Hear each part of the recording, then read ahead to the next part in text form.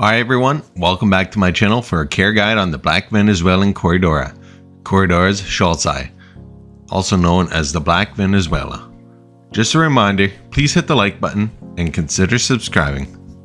There seems to be a difference in opinion on whether to call them Corydoras schultzei or Corydoras Aenus. The species is native in Peru, not Venezuela, but the black variant was created in a lab in Germany and bred in Czech Republic in the 1990s. Dark Corydoras exist in the wild, but not to this extent. It is a rare color variant of the Gold Flash Corydora.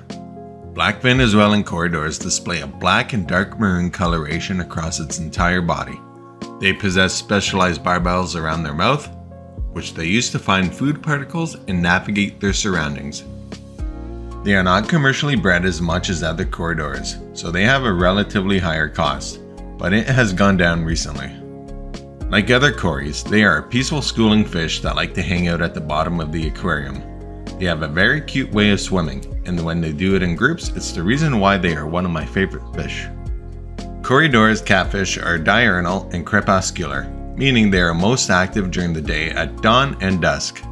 They live up to 5 to 7 years and can reach a length of 2.5 to 3 inches. Their aquarium should be a minimum 20-gallon long. Tall aquariums won't do them any favors as they like to have surface area on the bottom to sift through the sand and swim. Temperature should be between 72 and 82 degrees Fahrenheit or 22 to 28 degrees Celsius, pH between 6.5 and 7.5, and a KH between 2 and 15 degrees general hardness. Softer water is preferred and water movement should be moderate, with a substrate of sand or smooth gravel.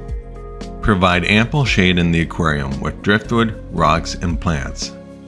When it comes to tank mates, if you've seen my videos, I strongly recommend keeping schooling fish in groups of at least 6, so I would get more Corydoras before anything else.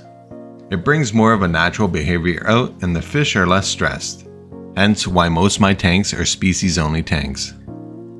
Corydoras get along with other peaceful community fish and can even be put with more aggressive angelfish and dwarf cichlids.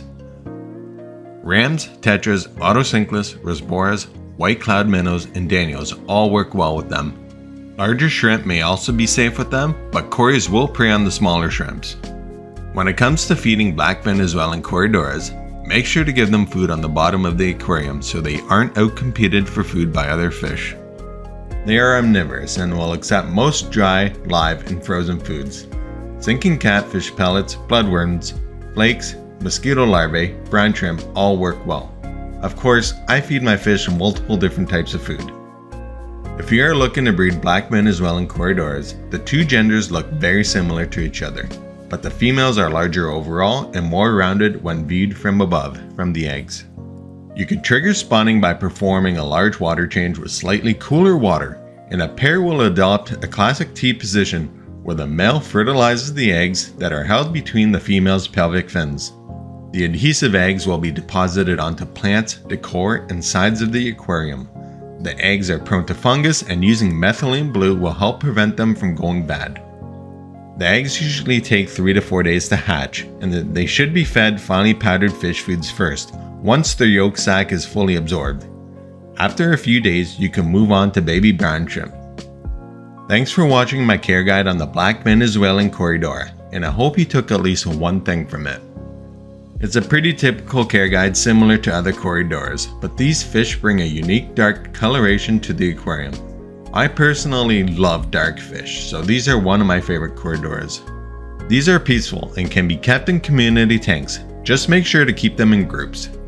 Thanks for watching, and I'll see you in the next one.